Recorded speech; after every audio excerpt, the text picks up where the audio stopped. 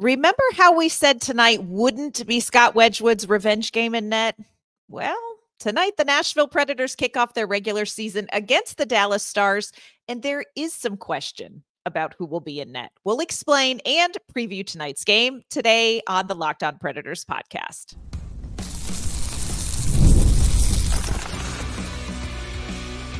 You're Locked On Predators, your daily podcast on the Nashville Predators, part of the Locked On Podcast Network, your team every day.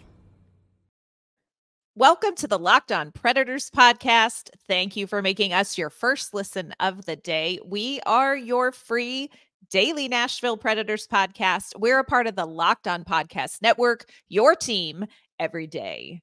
Want to kick off this first day of the regular season, y'all, with a welcome to any first-time listeners. And of course, a shout out to our everydayers and to our Locked On Predators insiders. We appreciate your support and we love talking Nashville Predators hockey with you. I'm Ann Kimmel. I am a writer with Penalty Box Radio. And my friends, I have a partner in crime. You do. I'm Emma Lingen, and I'm the Nashville Predators site editor and reporter for the Hockey News. Well, Emma, it's been 101 days since July 1st. It feels a little bit like the Titanic. It's been 84 years. Since Barry Trotz went out and signed some big names to this roster. Tonight, we are going to see this new look Nashville Predators team on the ice for the first game of the regular season against the Dallas Stars. But there may be one exception when it comes to the roster. We're going to tell you about that and talk ourselves down through that in today's episode.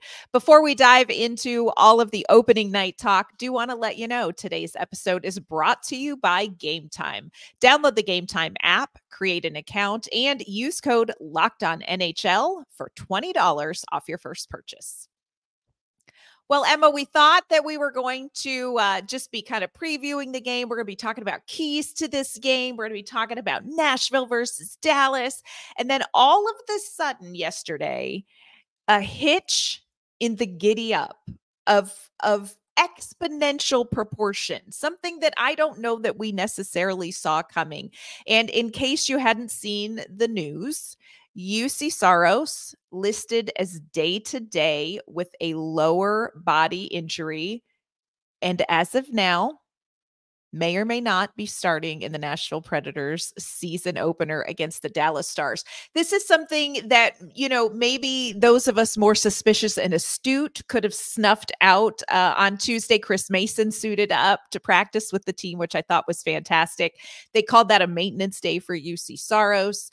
Yesterday in practice, Saros was out on the ice in full pads. He was kind of working with Ben Vanderklok on some things.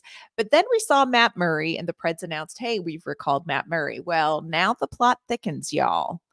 And at the end of practice, we were told officially that he is day-to-day lower body injury. Emma, what are your thoughts on this situation? Well, my first thought to all the listeners, don't panic, because I would say that really the fact that he was out there at all on Wednesday, even if he wasn't a full participant in practice, the fact that he was out there at all, that he was a limited participant, and that he was made available to the media afterwards would seem to indicate that the injury is not that serious. Now, this is all relative. I'm not saying, what that means for his status for opening night, but I am saying that this does not look like something that is going to keep him out of the lineup long term. Now, obviously, haven't even played a game yet. It's very early, so let's not, risk further injuring our, long-term investment in net, I'm sure is what the Predators are thinking. And, it sounded like it was something that happened during the first period of the last preseason game against Carolina, which now explains why Saros was replaced by Scott Wedgewood for the final two periods of that game. At this point, really at any point, but especially at this point in the year, like before it's even started, literally. You'd rather be safe than sorry. Like, this is not worth aggravating anything, no matter how minor it might be, because I know Juuse, and I know that if he really wanted to, if he really could be out there, he would be. And he just wants to play. He always just wants to play. But, long-term health and safety comes first. And I do think you have to look at this long term. Does it stink that it may be the first game of the season? Yes, it does. But I think that there is a good side to this that you pointed out, and, definitely something we need to talk through. The good side, like you said, he was in full pads. He participated in practice. He did some different things with Ben Vanderklok. He was skating around the rink. This is not something where, he appeared to be in any pain or any distress. He was just taking it easy, but he did do, some work. So it's not like any problem. And again, like you said, he was made available to the media. So that tells you, that it's not a traumatic injury. And Saros really downplayed it as well, just saying, look, it was something that I tweaked in this first period of the Carolina game. He did say it feels, it felt better yesterday. It felt better the day before that. Like, every day it's getting a little bit better. It's not, any huge thing. But like you mentioned, do you risk in game one of an 82 game season, do you risk stirring up an injury or re-injuring or making something worse with your starting goaltender? And that's sort of the question that the goaltending staff and Andrew Brunette have to talk through.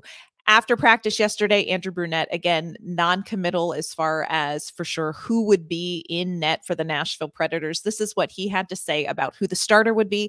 And he also answered a question about backup Scott Wedgewood. Yeah, I guess for day-to-day, no idea yet, so don't know what's going to happen. What have you seen from Wedgewood to this point throughout camp as he gets kind of adjusted to the new system, new team?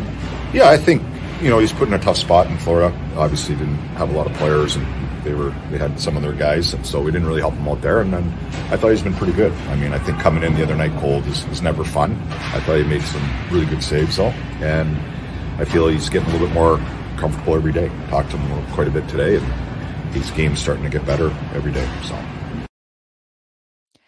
we have talked about it. There has been concern about the preseason performance of Scott Wedgewood. We would refer you to a previous episode this week where Emma staged what I thought was really a lovely intervention. But let's just revisit that talk, Emma. How concerning is it for you if Juuse Saros does not go tomorrow? And what does that mean from Scott Wedgewood? And how do you see this affecting the team?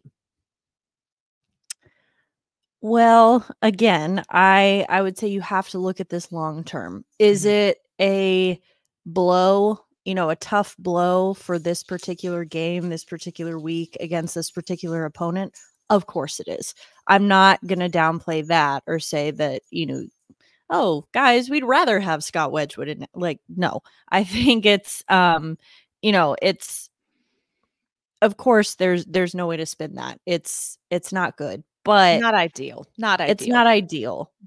But this is why you go out in free agency and you get a good goaltender, a good backup goaltender like Scott Wedgewood. Now, I have seen so much. Still, this irks me. So many people hitting the panic button about Scott Wedgewood in the preseason. To which I will say, once again, people, if your backup goalie is your biggest concern, then that's pretty good. I think you have to remember this is a very different team in front of the goalie now. There's the potential for a much higher production out of the offense on this team, which could not be said last year when they faced the Dallas Stars. And I just think that, it's hard because of course you want your starter to be your starter, but I think that one game or even 2 games of Scott Wedgewood really is, I will gladly take that over a long-term injured Juuse Saros. Yes. And I think the other thing that you have to remember is that going into this game tonight against the Dallas Stars, there are more things to polish up than goaltending. this is a Nashville Predators team that is still working on chemistry and timing and understanding and implementing Andrew Brunette's system, especially with some of those new players. So it is not like this Nashville Predators team was a sure thing. And then all of a sudden, Scott Wedgewood might be in net, and now it's, gone to hell in a handbasket. So this is going to be a game, a growth game. It's going to be kind of a measuring stick game. I think you and I have been very clear saying it's going to take this Nashville Predators team a little bit of time to play some regular season games to really find their stride. And so I don't think that if Scott Wedgewood is in net, that is the giant hitch in the giddy up that costs the Predators the game. Andrew Brunette said, I feel like, he's been in some tough situations, in Florida. He played against Stanley Cup champion players with a team in front of him, very much Milwaukee Admirals, So again, don't read too much into those preseason stats. Did get a chance to talk with Scott Wedgewood after practice. And this is what you won't see on the stat sheet. And that is that Scott Wedgewood is so cool. So thoroughly enjoyed talking with him. Not going to lie, I know that we needed to talk about goaltending, but I really wanted to talk about his new mask, which is incredible. It is Wolverine, but it's matte, which I know seems weird, but it's just, so had a great conversation, but just talked about the transition. And he made some really great points. He said, I'm playing behind a different looking defense than I've seen before. This is a different defensive plan than I've played behind. And I've played 2.5 years behind the same defense, behind mostly the same defenders. So there is an adjustment to it. And he also pointed out, and I thought this was really a great perspective when it comes to weighing preseason and regular season. He said sometimes it's almost easier to come to a team at the trade deadline because you were just thrown in. And you learn at game speed. And I think especially for goaltenders, you almost have to just be at game speed. You had said this on another podcast. You don't really mimic for a goaltender gameplay. You can't necessarily practice it. You can't mimic it. And so I think him in a regular season game might look a little bit different if that is what has to happen. And here's what's real. Scott Wedgewood ready to prove himself. I don't think we anticipated this could turn into the Wedgewood revenge game, but that may be what happens on the ice tonight. Of course, we're going to keep you posted on that. Just an interesting turn of events yesterday for the Nashville Predators on, opening day. Yeah, a little bit of a unexpected, bit there, but I think that it's, while the initial shock was kind of like, oh no, you kind of actually settle back in, you think about it. It's like, okay, let's look at the facts here. I feel like, feels like I'm in therapy right now. It's like, okay, Emma, let's think, how do we feel about this? Let's look at all the facts of the situation, which is that he was at practice in full pads. He was on the ice. He was made available to the media. Mm-hmm. He was downplaying it himself. All of this would seem to indicate that this is not going to be a long-term thing. And to me, This only reaches potential disaster level if it is a long-term thing.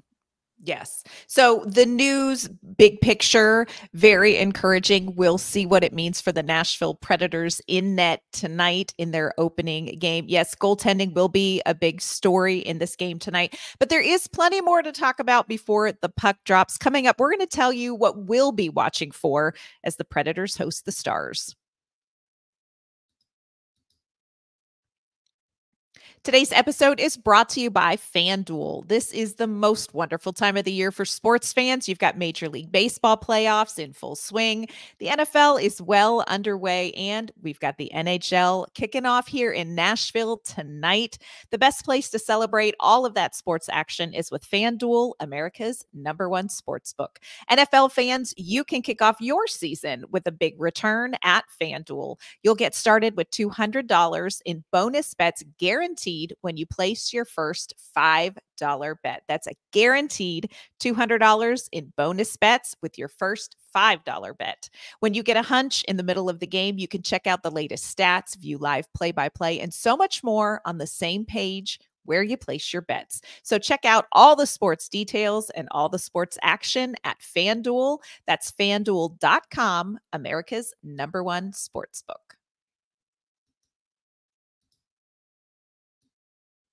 On tomorrow's show, Emma, it is going to be our first game recap, which is going to be so exciting. Of course, we will share our one word to describe the game as we always do. And friends, just setting expectations. It doesn't have to be one word. We make our rules, we break our rules. Plus, we're going to look ahead. Saturday night, they have a road game in Detroit as well. So the season kicking off right away. Emma, when we look at the game tonight against the Dallas Stars, what are you really watching for from this Predators team in their first game? Honestly, I'm looking for chemistry. I'm looking for chemistry with these new guys, especially obviously on special teams and at 5-on-5, like these new line combinations. I'm looking to see, now, do I expect their chemistry to be in mid-season form on night one? No, but you want to at least see that there's potential there and you don't want it to look completely disjointed. So that's like maybe kind of a broad thing, but that is what I'm looking for from this team is just, are they are they as good on the ice as they are on paper? Right. I love there was a Supreme Court justice who was talking about, I think he was talking about pornography, and he said, I don't know how to define it, but I know it when I see it. And I think that's so true of this chemistry that you're talking about. It's very hard to make a checklist and say, here's how we know that Steven Stamkos and Jonathan Marchessault and Tommy Novak have great chemistry. You just know it when you see it, and you know it as you see them play at game speed, against an opponent like Dallas. So I agree with you. I think you have to look for that. I'm watching that top line. When you talk about chemistry, they had it last season. We've seen them look very good in the preseason. And I love, Andrew Burnett said something yesterday after practice that I thought was great. He was asked, does that potential offensive weapon that you have now as a second line take the pressure off of your top line? And Andrew Burnett said, I don't think they want the pressure taken off. They want to be one of the best lines in the NHL again. And you are looking at a trio with Forsberg, O'Reilly, and Nyquist that was so important for the Predators and so good compared to other lines in the NHL. So for me, I want to see that top line not getting into the game and taking anything for granted. I want them fighting for goals like we saw them do last season. And yes, I think we're going to get more depth scoring. I think it's a great looking top six, but I want to see that hunger from that top line as well. The other line I think that is so important that may get overlooked. How do you see this identity line doing? Because again, sans Kiefer Sherwood. So we know there's probably going to be less smack talk on the ice. Maybe not none. We hear you, Cole Smith and Michael McCarron, but maybe less without Kiefer Sherwood. What do you need to see from them, Emma, to feel like that line is still going to be able to do the job that they did last season? Honestly, I have been very impressed, not surprised, but impressed by Michael McCarron and Cole Smith during the preseason. Those guys are still running at full speed.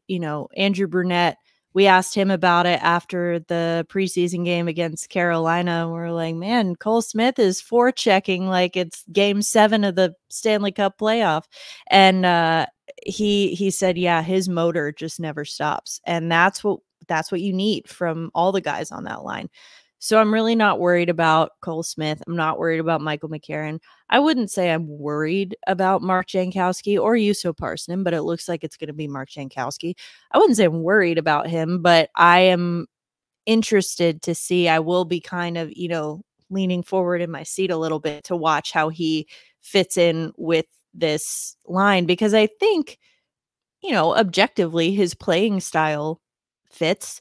But you want to see, like, can he bring that motor, that, that kind of, like you said, the energy, maybe not necessarily smack talking, but, if he can bring that same kind of, get under the skin energy that Kiefer Sherwood brought. I think that is going to really go a long way towards making this team, what they want to be, which is difficult to play against. Yes.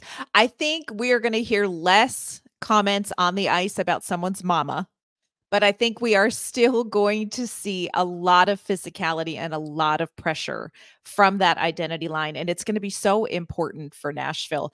The other thing that I think everybody is going to be watching, and I mean not just Nashville Predators fans who have seen some preseason action, but I'm talking nationally, people are going to be watching this Predators power play. And it's been a little rough in the preseason. It's been a little bit rough. And I think it's going to be tricky because Dallas last season, the least penalized team in the league. So are they going to end up, looking for snacks in the sin bin and giving this power play a chance? We'll have to see. But they're still trying to kind of find that chemistry and that timing. Is it going to look okay tonight?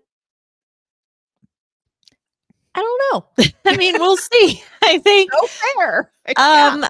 I think that, is it going to look okay tonight? And is it going to be okay in the end? Two very different questions. I think that we do need to remember, and I feel like a broken record here, but I feel like we've said that, this Predators team last year took over half a season to kind of get it together with both the power play and at full strength, just kind of getting Andrew Brunette's system completely, under their belts and like really feeling comfortable with it. And I think that we should expect the same from all of the new players and to an extent, the entire team, if everyone's playing with different line mates, different combinations on the power play, the penalty kill, whatever, I think we're going to see an adjustment period. I cannot speak to how long that period is going to be, but I will say I don't expect for them to have it all figured out in game one. I just don't. And especially against Dallas, like I said, they don't commit many penalties. And when they do, they were 8th in the league last season, killing those penalties off. So this is a tough challenge right out of the gate when you have a penalty kill that is still trying to kind of find its stride. But let's see what Nashville can do if they get the man advantage, because down the road, that's going to be an important component for the Predators if they want to be competitive. Let's see how they are right out of the gate. And maybe game, 50, we'll look back and say, oh gosh, that was terrible. Thank goodness we're where we are now. We're just going to manifest that if it's not great. Yeah. Coming up, we're going to tell you some keys to the game, and we're going to tell you which Predators players could have the biggest impact on the outcome tonight. Today's episode is brought to you by Gametime. If you are looking forward to seeing this Nashville Predators team play this season, you've got to check out the deals at Gametime. Gametime is the fastest and easiest way to get tickets for your favorite sports, music, theater, and comedy. Gametime now has this new feature. It's called Gametime Picks that makes getting tickets for your favorite events even easier. Gametime Picks filters out the fluff and shows you only incredible deals on great seats, so you're not wasting time searching through thousands of tickets. Gametime has great deals right now on tickets for the Nashville Predators, Nashville SC, and the Tennessee Titans. Gametime also has a low price guarantee and the most flexible customer service policy in the ticketing industry. So take the guesswork out of buying tickets with Gametime. Download the Gametime app, create an account, and use code LOCKEDONNHL for $20 off your first purchase. Terms apply. Again, create an account and redeem code LOCKEDONNHL for $20 off. Download Gametime today. What time is it? Gametime.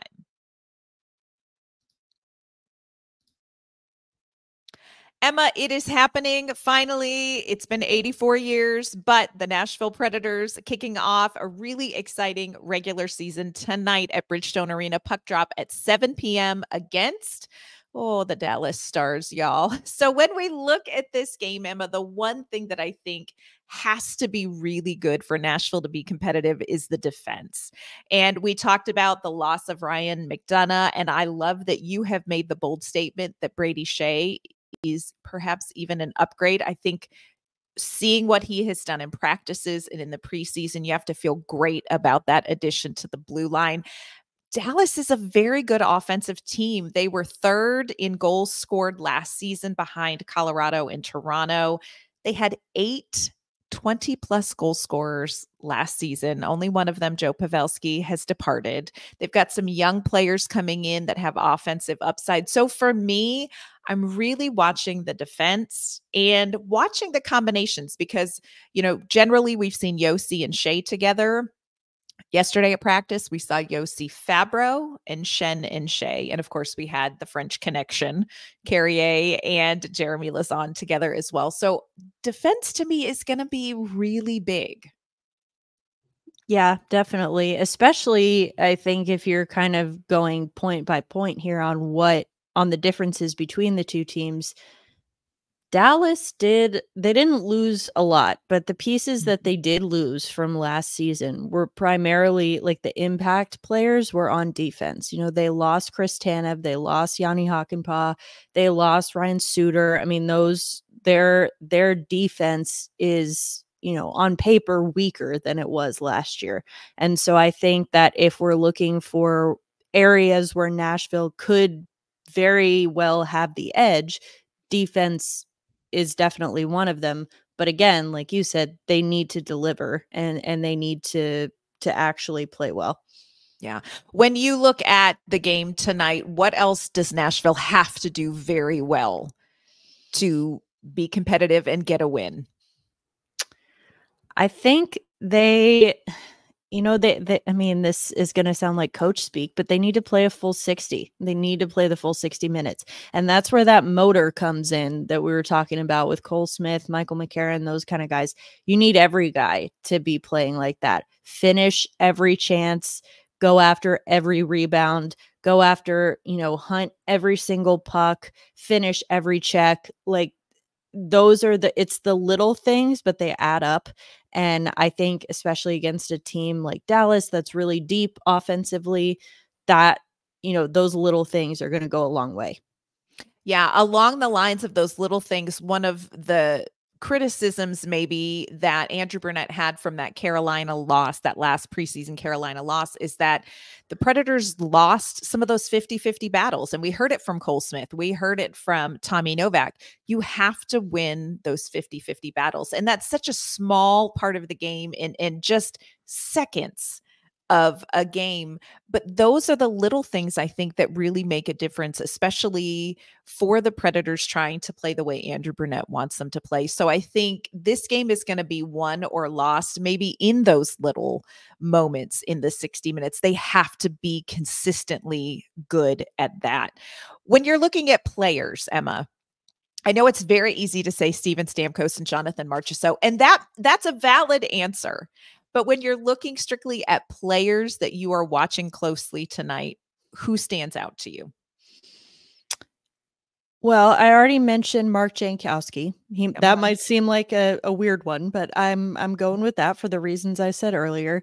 I'm also going to be watching Tommy Novak, and I'm going to be watching Phil Tomasino too. I think that those are both guys that, for different reasons and different circumstances, I think at the end of last year, it kind of left us wanting more and left the coaching staff wanting more and, believe that they can bring more and they do have more. And so again, am I going to judge their entire season based on one game? No, of course not. But those are guys who, Novak had a really good start to camp. He kind of, plateaued a little bit. He hasn't looked bad, but he's been, a little invisible. And then Tomasino he was one of my biggest surprises in camp. Yes. Like he had a very, very strong camp and very strong preseason. So I'll be looking to see if he can carry that over into the games that actually count. I love that you're talking about Phil Tomasino because I don't know if you would have told me at the beginning of training camp that Phil Tomasino would be a player for me to watch in the first game of the regular season. I'm not sure that I would have believed that, but I 100% agree with you. Phil Tomasino has been such a surprise and a delight this preseason in practices, just with his commitment, his pace. I think just even his mindset, he just seems lighter. It seems a little bit like he feels more confident. He feels more comfortable. And so for me, it's that line with Tomasino, Sissons, and Evangelista. And I talked with Luke Evangelista yesterday, and he was sort of saying, I come into this season with different expectations because, if you remember, he really raised his game at the end of the year. And he said, the coaching staff and I have different expectations for how I'm going to start this season and play. And so I think that line could be a sneaky, fun line to watch, especially because Tomasino has been fantastic. And Luke Evangelista, if he can pick up where he left off, you stick them on either side of Mr. Potato Head and really good things can happen. So I think that there are a lot of players to watch. What do you expect from Bridgestone Arena with Steven Stamkos finally making his debut in gold? Oh, they're ready for it. You know what? Like you said, it's been 84 years that we've been waiting for this. I think we've been talking about it for that long. The fans have been waiting for it. And it's exciting for them. It's an exciting time to be a Predators fan, I think, just because, like I've said this before, that it's not just about, okay, yes, the players that they went and got in free agency, but it's about the message that it sends. Hey, we're trying to win and we're trying to win now. And that is something that this fan base really hasn't had in recent years. And so it's exciting. I think that they should enjoy it. Fans should enjoy it, not put, don't rest all your hopes and dreams on the season opener or any one game for that matter. Our play doesn't score right away. Yeah. Let's not boo. Or let's not, call the season a throwaway if, they lose game 1 against Dallas. Like it's one game out of 82. There's so many of these. And I mean, I think I would say to the fans, come be loud and enjoy, because, a lot of players for other teams say that Bridgestone is not a fun place to play as an opponent. And it's because of the fans. Yes. Yeah. And I heard that from Luke Evangelista. He said, looking forward to playing these meaningful games, but looking forward to playing in front of the fans. These guys love playing at home at Bridgestone Arena. And I will tell you, when I just think about Steven Stamkos skating out of those fangs for the opening in gold officially as the Nashville Predator in a regular season game, that is goosebump worthy. It's just going to be great. So again, Nashville Predators opening game tonight, 7 p.m. Bridgestone Arena against the Dallas Stars. We're going to be keeping our eye on the goaltending situation. Be sure that you're following the podcast on social media, LO_Predators. We're going to tweet out any news, as we hear it. And again, want to invite people, if you are interested in talking about Predators hockey beyond the podcast, we want to invite you to join our Locked On Predators Insiders community. It's been so much fun for Emma and I this offseason to chat with our insiders.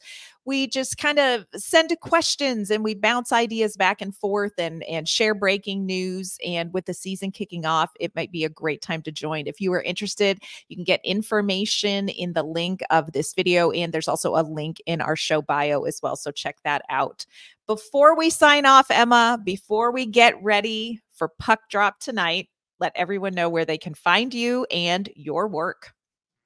You can find me on social media, Twitter and Instagram at Emma_Lingen. You can find my coverage of the Predators at the Hockey News. You can also find my latest venture. I am the new host this season of the Hockey News Wraparound Show, which is twice a week podcast that covers all the latest news around the NHL. So if you're curious about what else is going on in hockey outside of Nashville, be sure to check that out. And you can find me on social media at AnnK_Mama on Ice. You can find my work at Penalty Box Radio as well. That is going to do it for this, Our nerves are all the way up to here, and we can't wait. Episode of the Locked On Predators podcast. Thank you for making us your first listen of the day. Be sure to tune in tomorrow where we recap tonight's regular season kickoff. We'll see you then.